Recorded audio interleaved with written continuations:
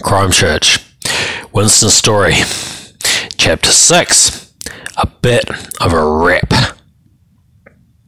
So Wins pays me to go to a course called Numeracy and Literacy, and it's like 4 steps down from entry-level plumbing. It's full of idiot stoners in baggy clothes and a few gangbangers who squid at my white pride t-shirt. See, it's a daytime cover for what I'm really up to.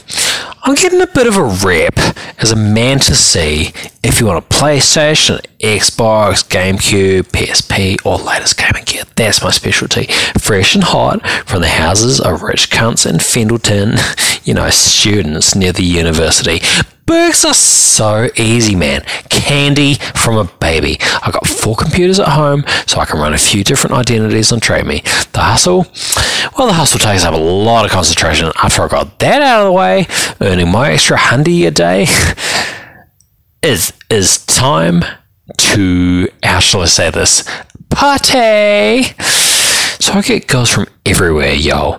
Me and Rat Boy cruise to Sumner. We strut the beach in pants, good shoes, wife beaters, the gold chains, because only a chump walks around in togs. Just about every day we stumble upon a new pair of girls. No worries about the statutory, and they're in a good mood because they support each other, they feel all safe and giggly and confident and shit. At the end of the day, they will try the most trippiest positions, like the devil's threesome and reverse cowgirl and even teabagging, with photos of course. We're always taking photos of risky shit. So like Party Central is like 88 Brockworth Place. I'm pretty much living there now. See, how it all came about is 88 means the 8th letter of the alphabet stands for Heil, and it also stands for Hitler, and it's all part of seeming like an organised brand. There's rumours that the headhunters are trying to buy up every house in the city that starts with 88, but I don't know, we don't fully believe that. See, the landlord was a raghead, and we crowded him with our chests and shoulders as he tried to get a lease signed. None of us would sign the frickin' lease. We told him we'd only deal in cash. We staunched him out enough that we got the rent reduced by like 100 less than he was asking. So the flats are these garish pink blocks built in the 70s, they're 4 stories, and we can play Pokemon cards in our fortress for like hours, bro, hours. The insane white boys, they're this posse from Papua Nui. They were the first to move in, and they strapped ladders and ropes to the roofs and sides of the flats with tie downs and strops so that we can crawl from window to window like a pirate ship. So like the IWBs, the insane white boys, they've been swallowed by the faster rising Brockworth Boots, which has united pretty much all white boy cliques. We've got skinheads that visit from Gore, Greymouth and Blenheim. Sometimes we get the honour, like serious honour, of having a proper, legit Fourth Reich officer collecting tribute money for us, for which we stand to attention, no matter how frickin' stoned. These people have cold eyes you can't see into. They're fearless, those Reichs, and I want to impress these dudes. See, I've been spitballing about how shall I say this? Right, it's just spitballing, okay?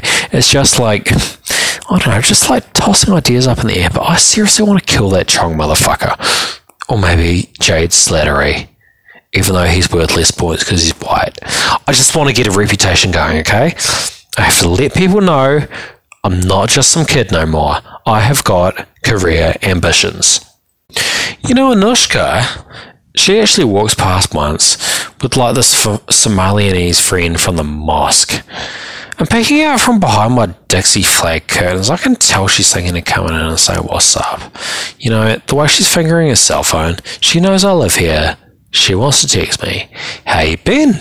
I imagine her voice asking, "You look so different. Those tats, they're not real, are they?"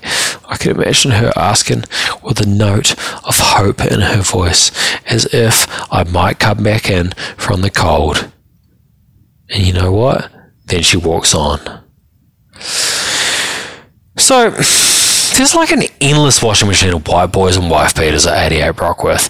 There are families in the neighbouring houses, but they keep their heads low so that they don't get bottles thrown at them. We are shirtless.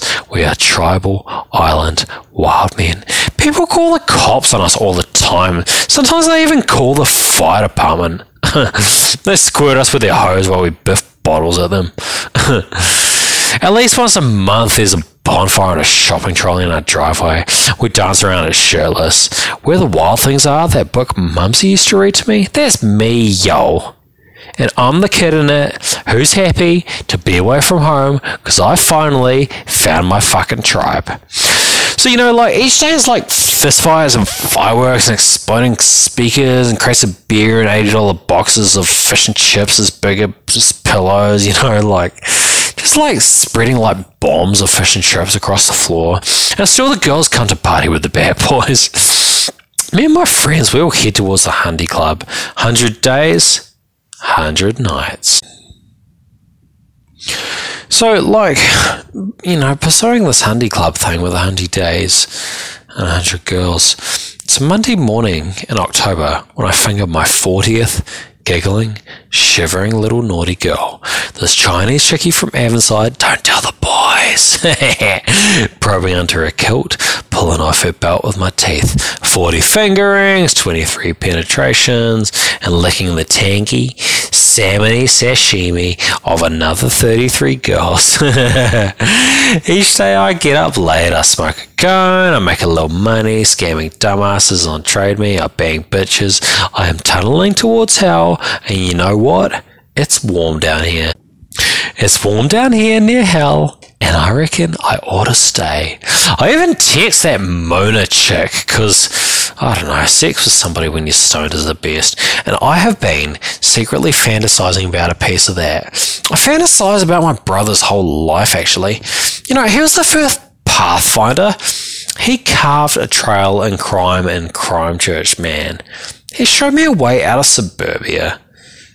And Marty, I don't know, man, he's got like all these connections to like the early 90s and the 80s and shit.